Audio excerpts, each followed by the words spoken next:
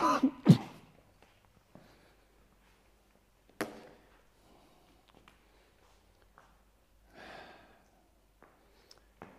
been waiting for this day for years. I thought maybe it would never come. I've had so many setbacks, but I'm so excited to finally be here with you on what is a truly momentous day to share something that I think really is unbelievable. The latest art material that we've liberated, something so powerful that we've been working on for so long. But before I show you that, I want to tell you a little story. You see, in an artist's lifetime, if you get to make one truly great thing and share it with other artists, it's an unbelievable moment. If you manage to make two, it's weird and quite extraordinary. But tonight, I'm going to share with you the third thing that we've made, something that most of the labs and the geeks told us was completely and utterly impossible.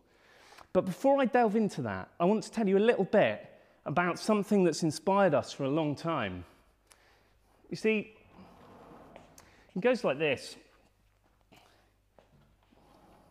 When you think about paint, you have ordinary paints. Ordinary paints, the sort of thing you use every day. You have extraordinary paints. Then you have materials that are available, easily available. And then you have materials that are unavailable. Me and the guys, we think about this all day long. We're obsessed with this. So this axis here is where we like to play. Your ordinary paints are kind of the things that you normally get in the art shops, you know, maybe your Winsor & Newton, your Liquitex, maybe even things that you're used to buying from Poundland or Hobbycraft. They're ordinary paints, they're available. Over here, you've got your extraordinary paints that are extremely unavailable. You've got things like Vanta Black, Yves Klein, it's blue,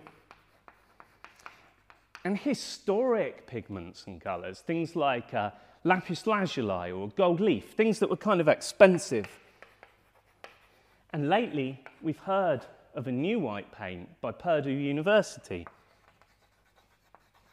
This stuff, you and me don't get to play with. It's unavailable, it's expensive, it's difficult to use. But up here's the really interesting place, because here is the bit where things are available to everybody, to the masses, and they're extraordinary materials. They're for people like you and me.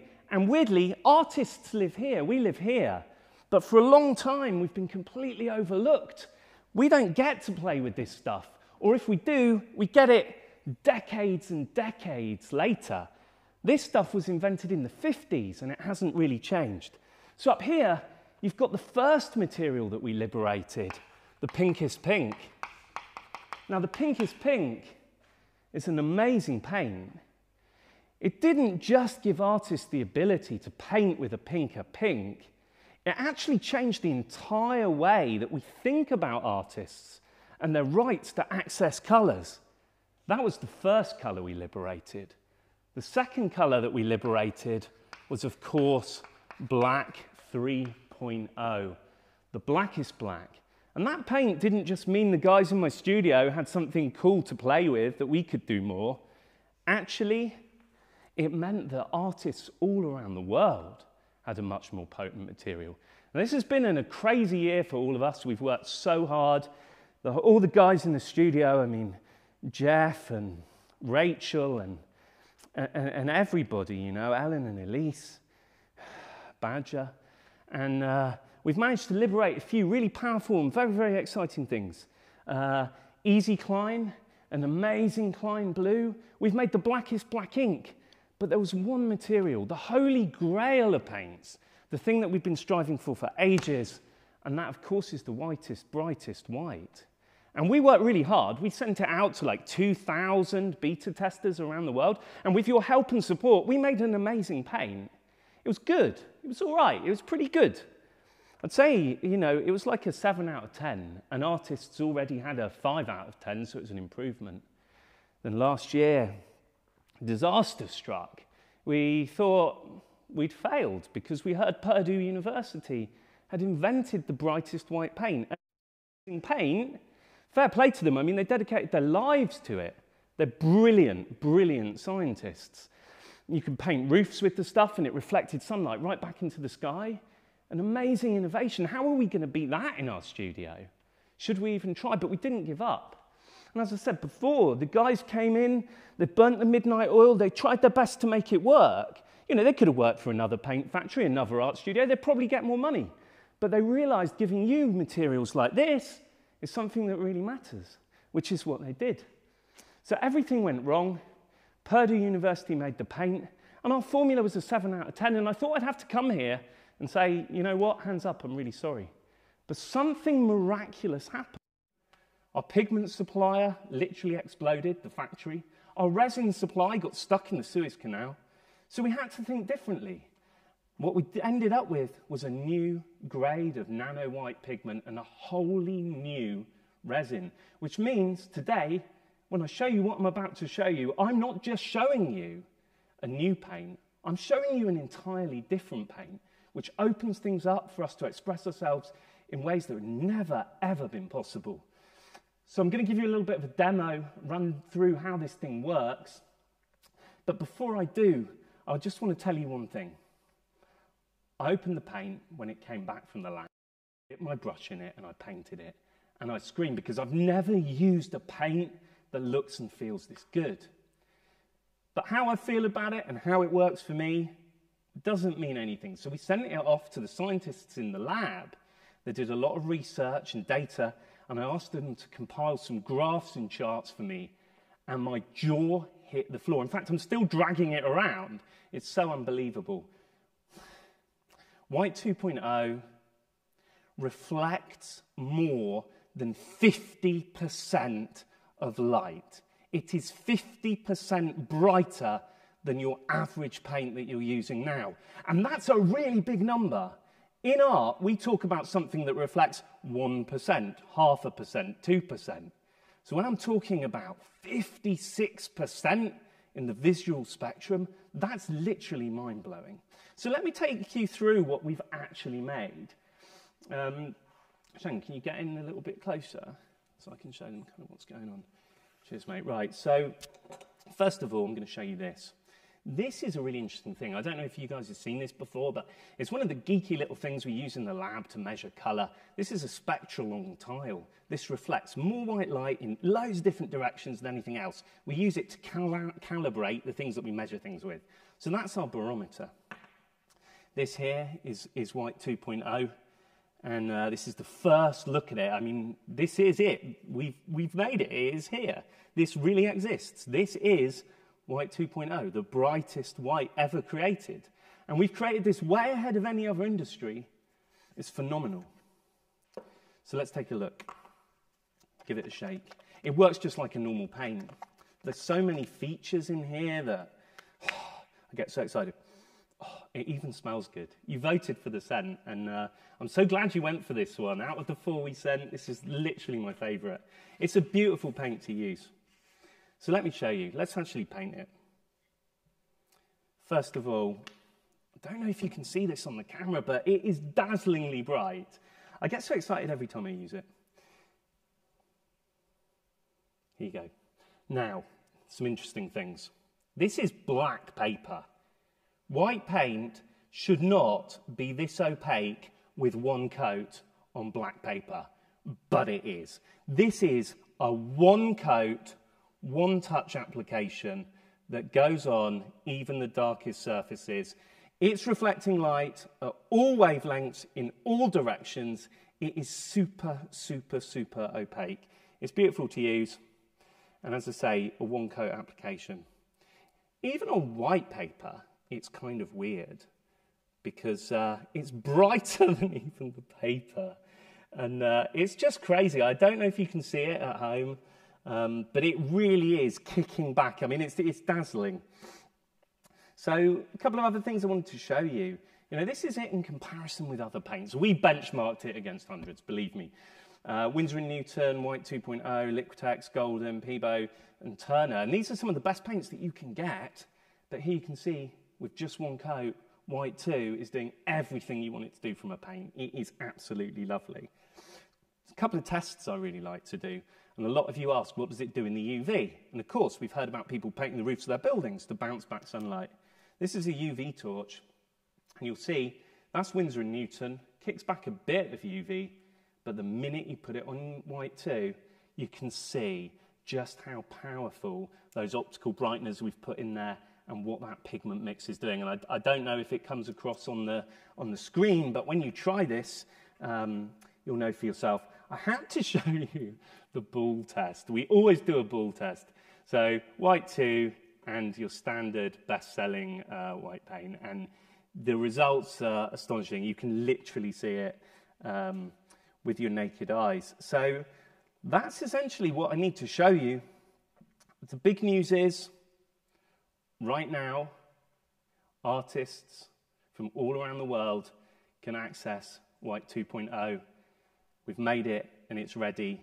It's $19.99 and it's available right now from culturehustle.com. And as always, I can't wait to see what you make with this stuff. I'm so pleased we got there.